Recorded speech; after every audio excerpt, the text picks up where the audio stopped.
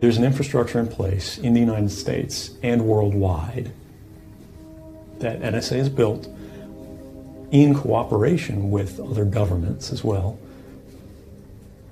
that intercepts basically every digital communication, every radio communication, every analog communication that it has sensors in place to detect. If they can't get it through the internet, through the tapping of the lines or anything like that, through a commercial means, and they're unsure about you, they can get it by close access means. They can use your computer video to look back at you, or they can monitor within a certain distance the keystrokes you're making on your computer or what you're putting on your computer screen.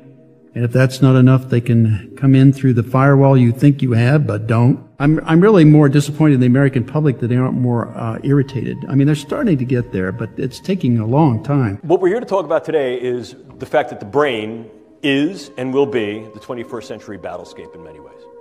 End of story. You will encounter some form of neurocognitive science that has been weaponized not only in your military career, but in your personal and professional lives. It is valid, valuable, and already in operational play. The brain is the current and future battle space.